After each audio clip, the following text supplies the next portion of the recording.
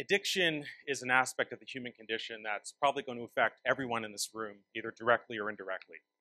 Depending on the personal experiences we have in our lives with addiction, or the experiences that one of our loved ones has with addiction, we can come up with all sorts of different rationalizations to explain why addictive behaviors take place.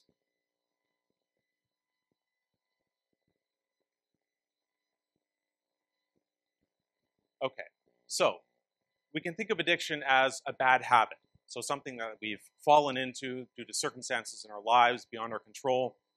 Maybe addiction is just a personal choice. Is addiction maybe a moral failing? Is it due to some sort of intrinsic personality flaw? More recently, we've been thinking about addiction in terms of it being a disease state. Now, I'm a neuroscientist. I've been studying the neurobiology of addiction for almost 20 years now. And I've come to appreciate the importance of how we conceptualize addiction, because it really addresses how we approach the issue of addiction in terms of our research and in terms of how we treat people that are suffering from addiction. Now, the disease model of addiction is probably one that everyone in this room is familiar with. It sort of thinks of addiction as being an organic brain state, sort of akin to what we think of typical brain diseases like Parkinson's or Alzheimer's. It's also suggesting that addiction should be thought of as a permanent state of brain pathology. The idea that once an addict, always an addict sort of encapsulates this idea that addiction might be best represented as a disease state. But I'm going to argue today that this is probably not the best way for us to be approaching addiction or to be thinking about addiction. And I'm going to suggest that there's an alternative way to think of addiction more as a disorder of reward and memory pathways in your brain. Now, some of the implications of this model of addiction suggest that addiction is rather a plastic series of brain adaptation. It's a dynamic process in the brain rather than a permanent state of brain pathology. It's something that we can reverse. And finally, this idea that addiction might be controlled by specific molecular mechanisms in the brain that can actually take you from a healthy, non-addicted state to an addicted state. Okay, so the well-known addiction cycle. All drugs of abuse begin by producing very strong rewarding effects. In my field of study, we look at the rewarding effects and the addictive properties of opiate class drugs. So this includes drugs like heroin, morphine, and more recently, prescription narcotics. And we've had a tsunami of addictions related to drugs like Vicodin, Percocet, oxycodone, costing us billions of dollars, not to mention the horrendous social costs associated with addiction to these substances. Now, if we take these drugs over an extended period of time, what happens is we start developing adaptations in our brain. Changes in the brain happen in terms of our neurochemistry, the molecular substrates controlling these pathways, and even structural differences in various brain regions. Finally, we develop psychological and physiological dependence on the drug after a period of exposure to the drug of abuse. Now, this is especially true with opiate class drugs. We have this very strong physiological dependence syndrome that develops with opiate class drugs. Now, once the drug's taken away from us, we almost inevitably are going to go through a period of withdrawal, and that's accompanied by these very strong feelings of craving. You've got to get this drug back into your system to alleviate those feelings of withdrawal that you're experiencing.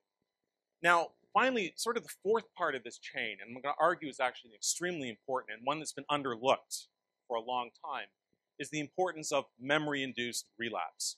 So if I were to inject myself with heroin right now and experience these profound, rewarding effects, and then I forgot about it in 20 minutes, chances are I'm not going to become addicted. What happens when we experience the rewarding effects of a drug of abuse? Our brain forms associations between those effects of the drug and all of the environmental cues. So for example, someone that was addicted to heroin and has been clean for 10, even 15 years, walking down the street, they see some sort of cue in their environment that re-triggers those addiction memories, and they fall right back into relapse. So you can see when we look at it in terms of this chain of events, to effectively treat addiction, we need to break at least one of these links.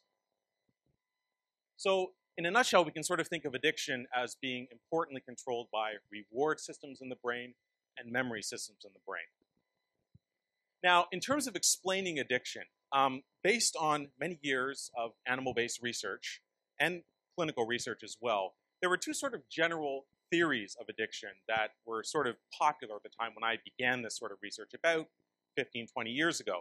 One set of theories were the dopamine reward theories, and this was based on the idea that almost every single drug of abuse activates dopamine neurons. You get this release of dopamine in your brain. So logically, we thought that, okay, drugs of abuse activate dopamine, so that's why we become addicted. We activate our dopamine system, and that's why we keep taking drugs. Now, on the other side of the spectrum, theories sort of focus more on the darker side of the addiction process, withdrawal. And these sorts of theories suggested that the reason we keep taking drugs of abuse is because we go through withdrawal. And we need to seek out those drugs in our environment to alleviate those unpleasant feelings of withdrawal that we're experiencing. So when you think about these theories for a second, you sort of realize that there's some obvious problems with both of them. In terms of dopamine, well, as the years went by, we realized that dopamine's not as simple as we thought. Dopamine's more complicated. So for example, dopamine is activated even during unpleasant experiences. The other problem with the theory is that it does a good job explaining why we take drugs in the first place, but we know that when we continue taking drugs of abuse, their rewarding effects tend to decline over time. Even the dopamine response can sometimes get lower and lower. So how does it account for why we continue taking drugs of abuse for years and years and years? Now, on the other side of the equation, withdrawal-based theories do a good job of explaining why we fall into relapse to addiction, but they don't do such a good job of explaining why we start taking drugs of abuse in the first place. So an obvious question is there some sort of link between the brain mechanisms that control these early rewarding effects of drugs and these later effects of withdrawal? And I want to present this idea of an addiction switch that can essentially serve as a mechanism to account for the transition from the healthy, non-addicted brain state to the addicted brain state. We know that addiction fundamentally changes the brain. I talked about a couple of those changes. They happen at the molecular level, neurochemical level, structural level. And more importantly, looking beyond the brain, addiction fundamentally changes the self. It changes your personality. It changes your cognition. It changes your behavior. And anyone who has watched a loved one go through the horrible effects of addiction, one of the things that stands out in your mind is you remember how much that person's personality and their behavior changes while they're under the influence of the drug of abuse. Now, in terms of opiates, one of the most addictive drugs that are potentially available, we knew a couple important things about opiates that suggested that there might be some sort of switching mechanism going on between the addictive effects of opiates. We knew that in the naive state, so before you became addicted to opiates, the effects of opiates could be mediated through a dopamine-independent pathway. So you don't need dopamine to experience the rewarding effects of opiates when you're first starting out taking the drugs. Obviously, in the naive state, there's an absence of withdrawal mechanisms in the brain. There's a very minimal amount of molecular changes that are taking place. But then we looked at the effects of opiates in the addicted state, and we saw a profound difference. So first of all, we noticed that the rewarding effects of opiates, once you're addicted to opiates, activate the dopamine system. So you need dopamine. You have a switch to a dopamine system. There's very strong feelings of withdrawal and craving. There's obviously profound molecular alterations in various brain reward pathways that are very important. So the question that was posed when I actually began looking at this question about 15 years ago back at the University of Toronto was whether or not we can find this elusive hypothetical switching mechanism in the brain that controls this transition from a non-addicted state to an addicted state. So without going through the minutiae and the years of research that led to these conclusions, what we were able to find was that when we focused on an area of the brain called the ventral tegmental area, neuroanatomy is like coming up with these unpronounceable words, but we're just going to call it the VTA for the sake of simplicity. This is an area in the middle part of your brain, sort of at the base of your brain, and it contains the dopamine system.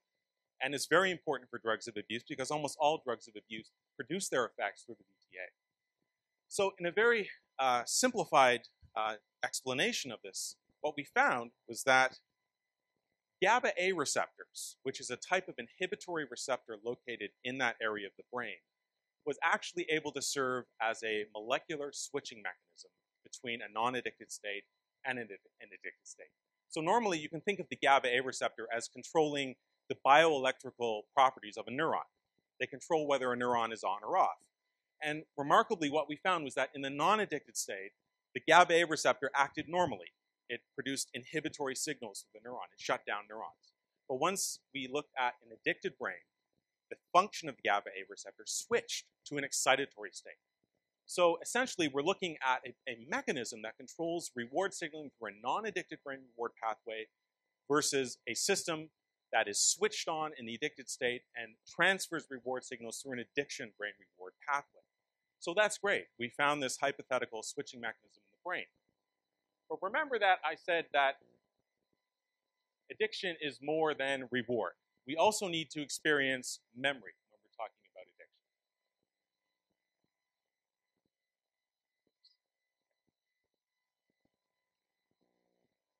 Memory is a very critical component of addiction. So for example, as I mentioned before, we need to form these associative memories in our brain in order to continue that addiction cycle. And we next looked at an area of the brain called the basolateral amygdala. And another one of these unpronounceable terms, we're just going to call it the BLA. Now, this is an area of the brain located in your temporal lobes, and it's extremely important for your ability to form associative memories between the effects of drugs of abuse and their related environmental cues. So we looked at this region of the brain called the BLA to see if this might serve as a memory switch between the non-addicted state and the addicted state. And what we found was that in the non-addicted brain, the ability to form opiate addiction reward memories depended on a receptor substrate called the D1. And it modulated a downstream molecule, we're just going to call it ERK.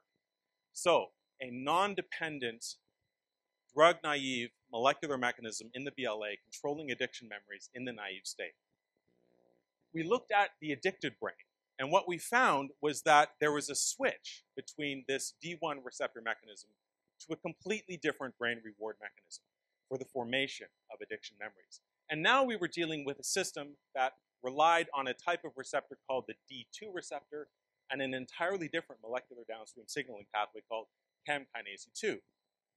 So again, just like in terms of processing the rewarding effects of drugs of abuse, when we look at the difference between the addicted state and the non-addicted state, the ability to form drug addiction memories is also under the control of a discrete switching mechanism.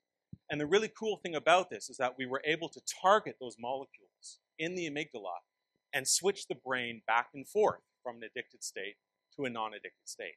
So this is really exciting because it suggests that instead of thinking of addiction as this chronic, permanent, irreversible state, we can actually go into these brain areas, we can target these molecular pathways, and we can actually switch the brain from a non-addicted state to an addicted state and back and forth. So this really calls into the question the need for us to develop a new paradigm for conceptualizing what's really going on in addiction. We know that in the non-dependent state, we're dealing with an entirely different set of molecular and neuroanatomical mechanisms that control how you perceive the rewarding effects of a drug like heroin, for example. But once you become addicted to that drug, something switches in your brain. There's a switch to entirely separate molecular and neuronal systems in the brain that control how you perceive the rewarding effects of drugs of abuse. So this is really thinking of addiction much more in terms of a plastic, dynamic process that allows us to go back and forth between these different states. So where do we go from here? I think one of the most important questions to ask is to go back to the beginning and address the issue of whether or not the disease model of addiction has really served us well. And I'm going to argue that no, it hasn't really been an effective model for us in terms of our ability to understand what's going on in the brain, and more importantly, in terms of developing effective treatments for addiction. Because remember, after many decades and many thousands and thousands of research papers from all sorts of disciplines, we have yet to develop a truly effective treatment for dealing with the devastating effects of addiction. The problem with the disease model of addiction is twofold. The first problem is that it doesn't take into account these dynamic processes that are happening in your brain as you go from a non-addicted state to an addicted state. Because I said at the outset, we think of diseases as these sort of permanent static processes as opposed to these more dynamic switching mechanisms that go on in the brain. The second problem is that when we use a disease model of addiction, whether we're talking about forming questions for our research or developing more effective psychotherapies for treating addiction, we tend to focus more on the effects of addiction. We focus on the symptoms of addiction instead of the underlying causes of addiction. Now, having said that, I think that there's enough evidence out there to suggest that a better way of thinking of addictions are that we're dealing with an altered but reversible state of the brain. It's controlled by a series of molecular mechanisms that control the switch from a non-addictive state to an addictive state. And as I said before, what's most exciting about this is that it allows us to go into the brain, target these molecular pathways, and potentially develop more effective pharmacotherapeutics or more effective psychotherapeutic approaches to dealing with addiction by appreciating some of these dynamic mechanisms. So, as I said at the outset, one of the important things about addiction in terms of understanding how it processes the rewarding effects of drugs of abuse is this idea that we can identify a switch and ultimately turn off the effects of addiction in the brain.